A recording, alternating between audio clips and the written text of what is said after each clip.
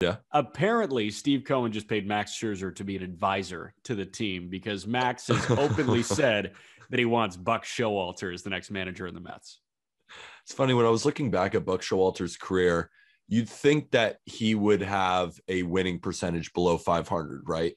The fact that he's been with the Orioles, the Diamondbacks. I know he managed the Yankees as well, but he hasn't had a ton of success in every single season. He hasn't been a 86, 87 win manager consistently. He's had his ups and his downs, but historically he is over 500 winning percentage. Like, even through the toughest years, he could still show you how to win. And a guy like Max Scherzer respects that more than most. So it makes a lot of sense, but it doesn't make Buck Showalter makes a lot of sense with the New York Mets. He really does. He does. Buck Showalter is one of those stand-up guys in baseball. And you and I both know it well. There are a lot of not stand-up guys in baseball. Absolutely. There are a lot of sleazeballs. And Buck Showalter, by nearly every account, is not a sleazeball. This is a guy that appreciates the old school, can adapt to the new school, maybe even more so than Tony La Russa. Tony got a really bad rap before he took over in this 2021 season because he couldn't adapt to the new school. And he didn't. But his players at the end liked him. The players overcame Tony. With Buck Showalter, if he were to step right back into this managerial role, it would look a lot like Joe Girardi, I think, in regards to appreciating home runs, RBIs, batting average, hits, doubles, but also taking into account splits. Buck Showalter was really good with the situational reliever. Buck Showalter thinks about baseball in a way that not many managers can think about it. He's got this acuity with this sport that I'm not going to say is unmatched, because there are people that think in a similar way to Buck Showalter, but is matched by few. I agree. And I think another guy who seems like they sort of think alike, you mentioned Tony La Russa. Mike Shildt is another guy that I feel like they're all cut from the same cloth. And I wonder if the Mets would possibly be interested in someone like a Mike Shildt, because I feel like, I don't know if Buck Showalter has something to prove, while I feel like Mike Shildt might have something to prove. Okay, so you know what I will say to that? Mike Shildt obviously didn't get along with John Mozeliak, and that's why the relationship ended. So how are you going to deal with Steve Cohen? You know what I mean? Like, John Mozeliak at least knows baseball. But is John Mozeliak like, this is the game script, this is what we're going to do, versus a Steve Cohen who says, I need someone like you to write the game script?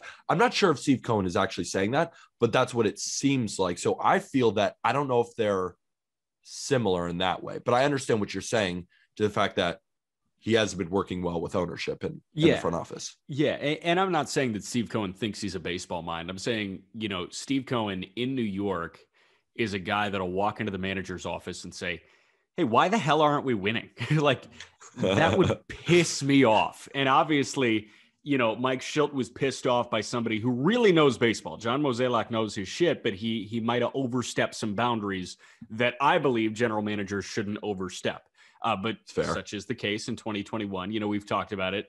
I remember during the NLCS hearing Boog Sciambi do a sit down with Andrew Friedman with the Dodgers, and it really just sounded like Friedman was the one conversating with Scherzer and Buehler about Scherzer's arm. It wasn't Dave Roberts, but like, that is the dynamic, and that's where the lines have been blurred between executive and manager. I don't think the lines would be blurred between owner and manager in New York, but I think that would be a bitch of an owner to work for. I don't know. Is it bad that I'm kind of coming around to Steve Cohen? Yeah. Yes. I don't know. I'm just fired up when someone like that with big money walks into baseball and is like, you know what? I'm actually going to spend. I'm actually going to try. Yeah. And I have to respect that as a fan of the game, that the owner genuinely cares about the Mets. I think that's clear. Can he be a bit, strange, especially on Twitter? A bit. But I mean, we've dealt with some oddballs in baseball. Like, this isn't new. We've come across people like this. And it depends on the Mets too, because the Mets, with all this talent, I think if you ask a Mets fan, the only thing keeping them from being a perennial playoff team is themselves. Yeah. The Mets will be the Mets, but I'm confident in this year's roster. I'm confident Steve Cohen added the deadline. I'm feeling good about the Mets. And I know this kind of got off track a little bit, but I'm starting to like Steve Cohen. I'm getting fired up. It's not off track because you were discussing things that are pertinent to getting a good manager at the helm of the Mets, right? You are discussing things that make the job enticing. You just presented the pros. I'm kind of presenting the cons here, right? And you come to this neutral view of the Mets. One more thing on Buck Showalter, and I've said it before on this podcast. I'll say it again because I don't remember the last time I said it. I guarantee it was a couple of months ago. We've been doing this podcast for not a long time, but like longer than I think we think it's been going. We're on what, month 9, month 10? I mean, we started April 1st going over Fernando Tatis Jr. contracts, giving them out to everybody. And now we're on episode 114. And it was crazy. Aram sent me a screenshot from the Chartable rankings for podcasts on Apple on my birthday. And we were number 8 in baseball. So again, I have to thank all of you listening. It's been an incredible ride. And the best part about it is that we're not stopping. We're only doing more episodes. So you can catch this podcast 5 days a week because we're just going to keep rolling. We want to get to number 1, and it's all thanks to you guys. So genuinely appreciate you all. Amen. And here's my final thought on Buck Showalter. You know, he said in the early 2010s, we are at the golden age of baseball. Guys are throwing harder than ever before. They're hitting the ball farther than ever before. They're running the bases quicker than ever before.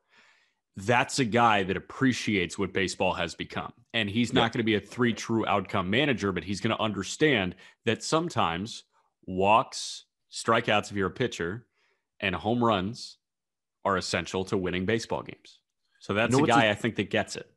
I agree. You know what's essential to winning baseball games? You have to have a deep understanding of the analytics and understand where to position yourself while also having the feel, having the eye test, something that I think an Alex Cora does very well. He's obviously analytically driven, but he will sometimes go back on the numbers and say, you know what? I feel that this reliever should go in here. I feel that this position player should get this pinch hit at bat.